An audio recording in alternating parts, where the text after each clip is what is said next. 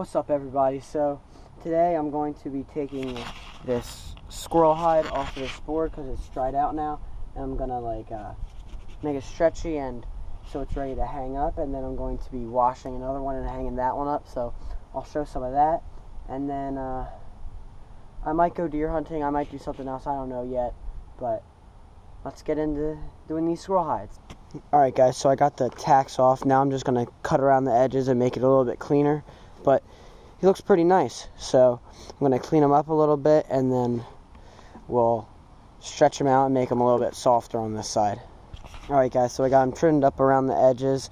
The hide's not that good because it's the first hide I've ever done, so it's not fantastic, but I'm going to take the edge of this and I'm going to rub this on here to loosen it up and make it nice and soft and stuff. So let's do that.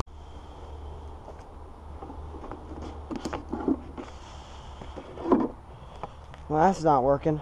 Alright guys, I'm going to rub it on the edge of here like this and get it to a non-cardboard texture.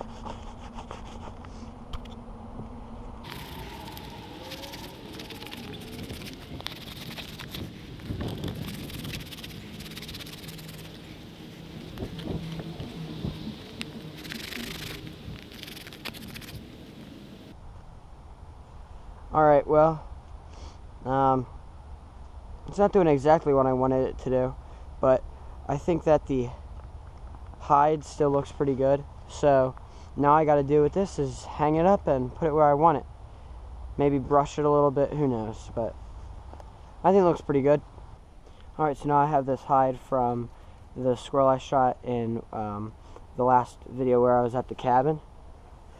He's a really pretty squirrel, so I'm going to open up the belly and then I'm going to wash him in this water to get all that blood and everything off, and then I'm going to flesh him and get the meat off, and then we'll hang him on up.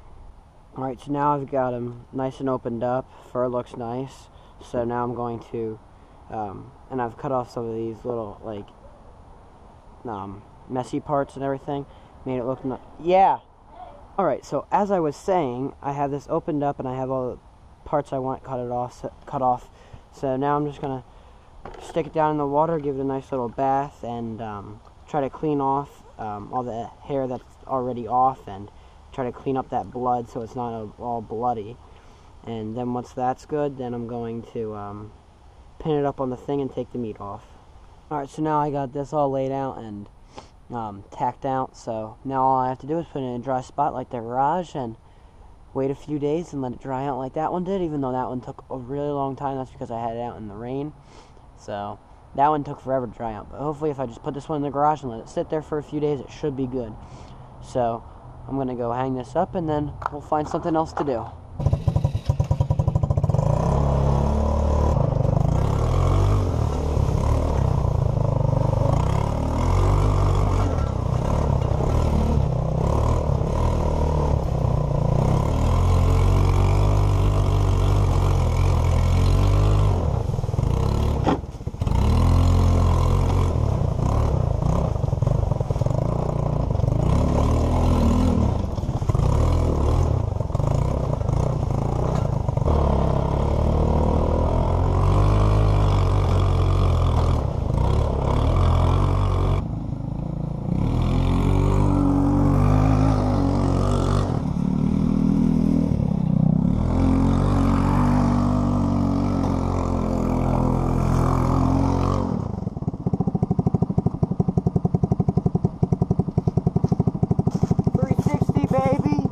Well guys, there's not much to do today, so I'm going to put this vlog into tomorrow, and I'm gonna go deer hunting tomorrow morning, so